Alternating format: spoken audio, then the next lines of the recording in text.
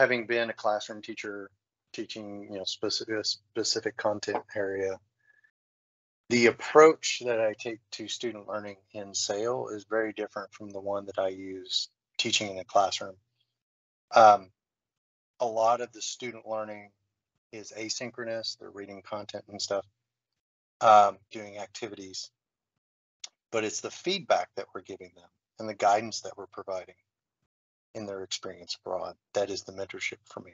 So it's just a different approach to teaching that is more of a guiding role, and that's how I see mentorship in SAIL.